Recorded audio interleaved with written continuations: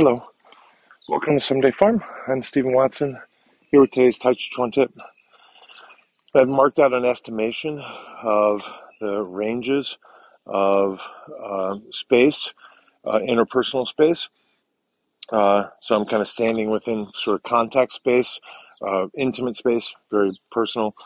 Then I have my kind of I'm reasonably comfortable range, like we're friends, I trust you, I've invited this contact.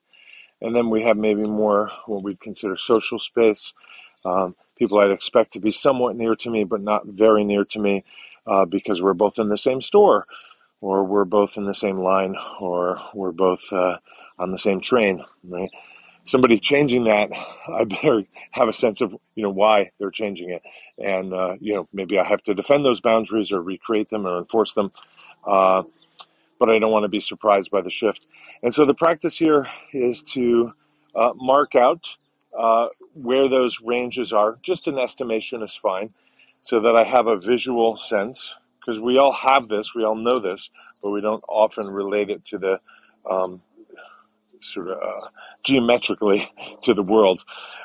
We just sort of trust our gut, which is great.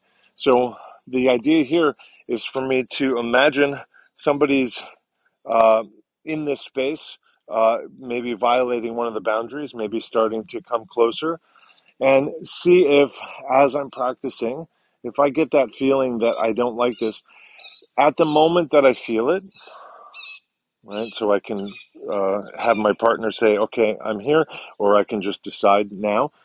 Like, what does Tai Chi offer me to relate to that direction, right? And if I had been over here and the change happens, what does Tai Chi offer me? Is there a posture? Is there shape? Is there a readiness? Is there a shift in my range that I can offer with my Tai Chi? So it's really about kind of opening yourself to the energies, possibly the postures.